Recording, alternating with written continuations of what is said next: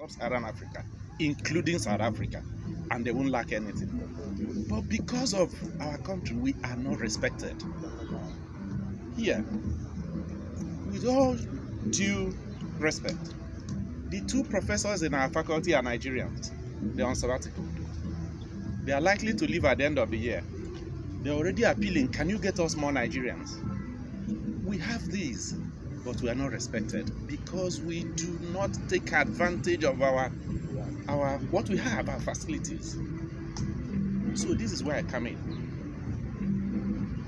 We are highly skilled and highly talented and blessed people, but many a time we lack strategy. Nigerians tend to lack strategy. You can have good skills if you don't know how to let people know it's there. It dies. Like having a factory full of items in the warehouse. If you don't advertise it, it remains in the warehouse. Sir, they have harassed us a lot. I know that. I'm often on the road. One day the day I was driving in, I had my workout things in the car.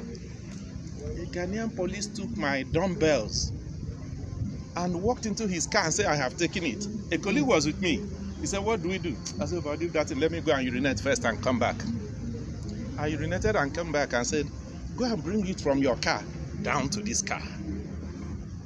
And he did. But sir, I can tell you something. From his accent, I'm a professor of English.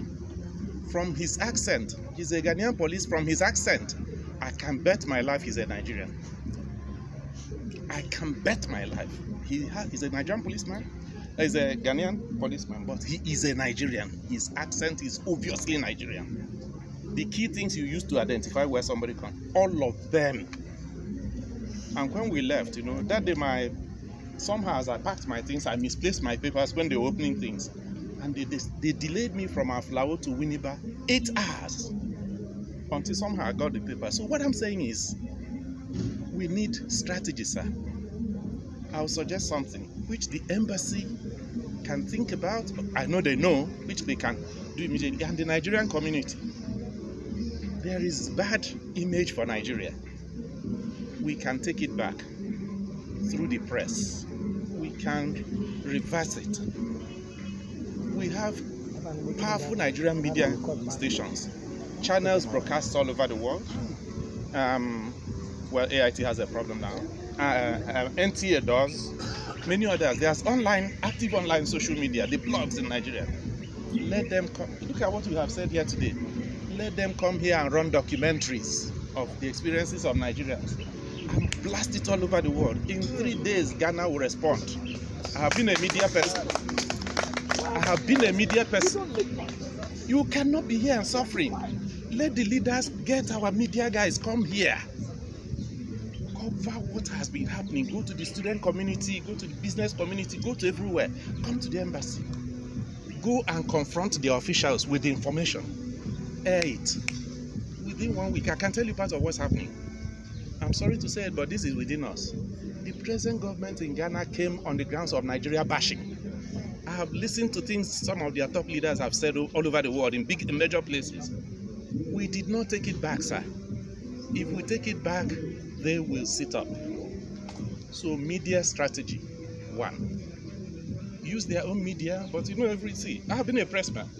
There is no absolute truth in the media. The truth is, media, any truth, even history, is truth as it is presented. Let us use our own media and get back to them.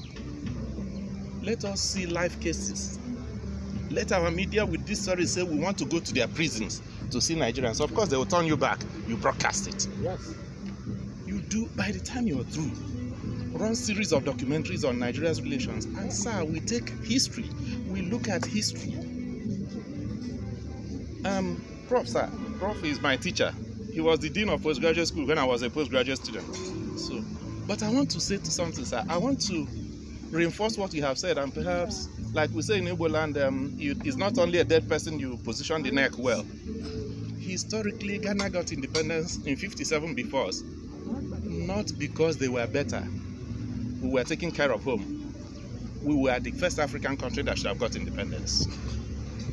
If you read the biography of Nkrumah, Nnamdi Azikiwe sent him to the university in the US that he attended after he had returned to Nigeria, to Ghana.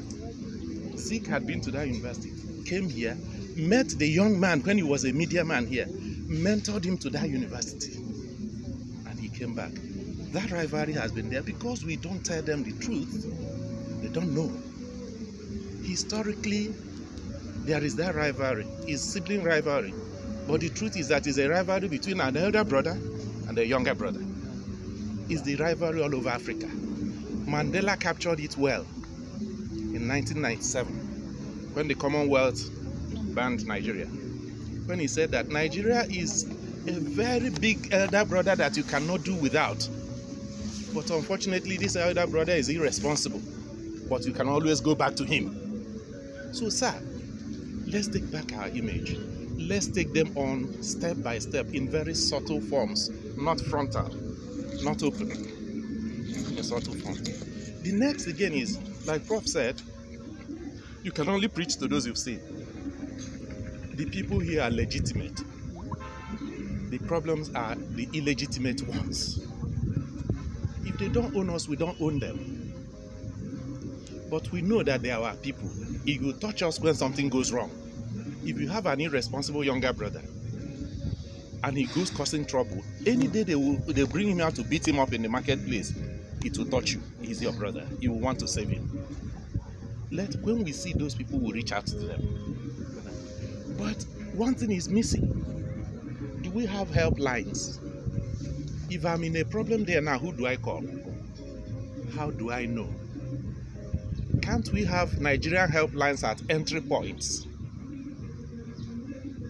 At the airport, at Aflao, at all the entry points, Nigerian community helpline.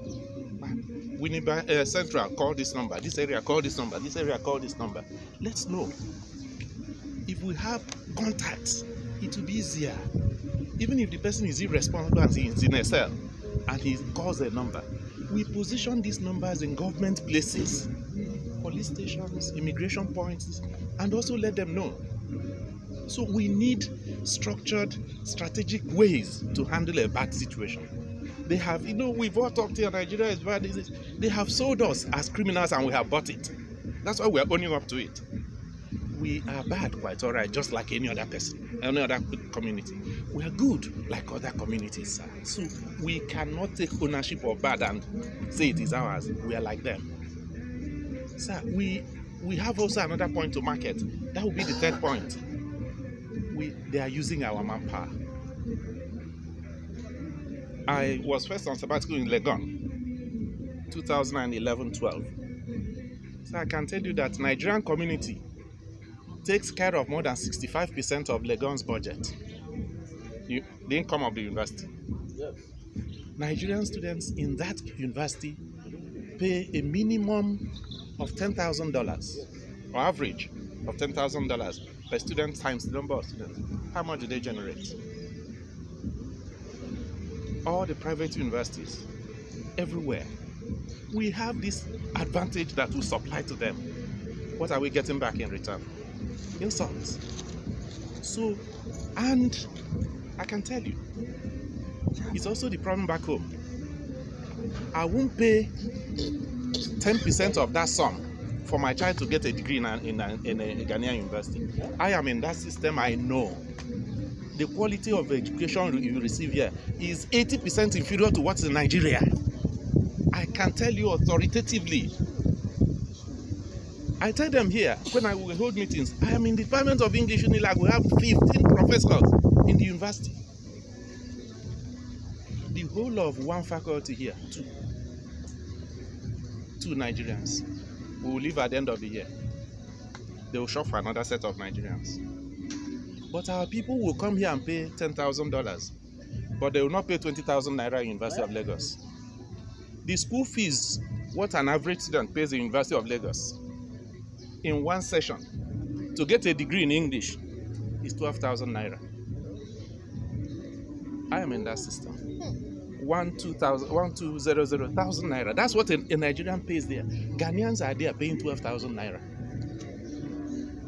We will adopt them and say, this is my child. or you will adopt one local government in Nigeria. You know we are very diverse. Anybody is a Nigerian. The same. But if you ask Nigerians to donate 50,000 naira, parents, every year to contribute to that university, they will go on riot. But the same Nigerians will come here, 10,000 naira for something 80% inferior to Nigeria. I have said it, I'm placing it on authority. Cite me anywhere. No Ghanaian degree is 20% up to the quality of a Nigerian degree, except it's from any of the, you understand me? All our federal universities are better than any university here. What makes a university? It's not buildings, it's not trees, it's the quality of staff that will recycle and produce others. They don't have it. But even this advantage which we have, we don't know how to use. Do you understand me? So